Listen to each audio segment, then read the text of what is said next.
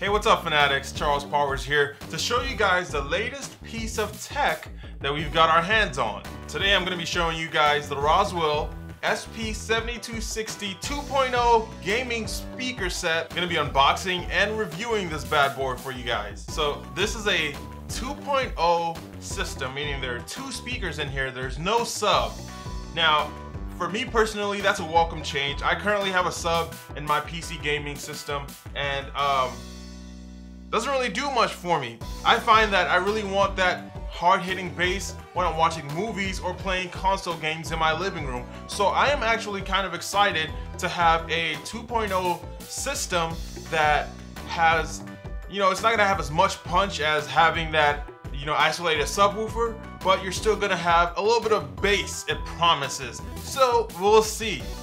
More on the bass in a little bit, but let's jump right into it. So, right off the bat, the Rosewill SP7260 catches your eye with its striking design. Behind the black mesh grille are the black and gold tweeter and woofer, capped off with the gold honeycomb at the bottom.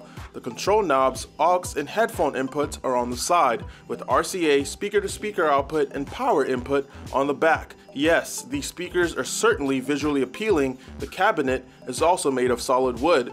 Now what about the audio? I tested these out in a variety of ways. Here you see my Surface Pro hooked up and Spotify playing. I also watched a few movies and played some games on Steam. The SP7260 sounded great across the board, with one obvious caveat: the lack of booming bass, though that shouldn't come as a surprise. Music and dialogue came across crisp and smooth. Oh, hey Scout, what up? You sneaky dog, you.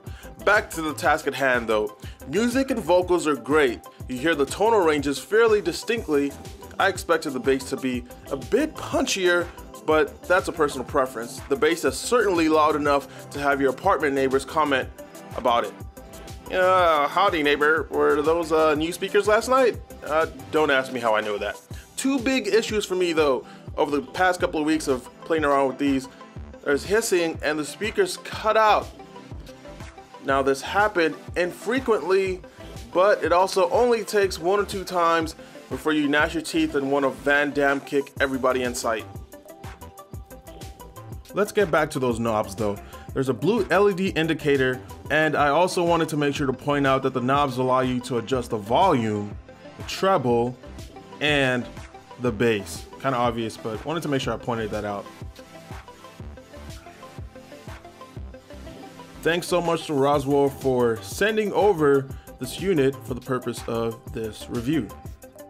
So there you have it. My take on the Rosewill SP7260 2.0 gaming speaker. As always, we here at the Game Fanatics really want to know what you guys thought about each video, this one in particular. We're trying to do more tech and gadget reviews for you guys, see what you guys want to see. This particular piece of tech really stood out to me because as someone who produces videos and whatnot for a living, I actually have a Roccat KRK RP6s sitting at my studio. So I really wanted to test these out, and I wasn't expecting anything grandiose in comparison, but I wanted to share this with you guys. So if you guys want to know anything more that I didn't cover or I didn't touch on, if you're considering buying this, leave a comment in the comment section and I'll try to get back to you guys as soon as possible. And if there's any other piece of tech, gadget, anything else you'd like me to talk about in the next video, feel free to leave me a tweet. My Twitter is @FanaticalG, and of course you can check out thegamefanatics.com for all the latest gaming, geek culture, news, gadgets, everything. And you can follow our collective on Twitter. We are @TheGameFanatics. Thank you so much for watching. Until next time.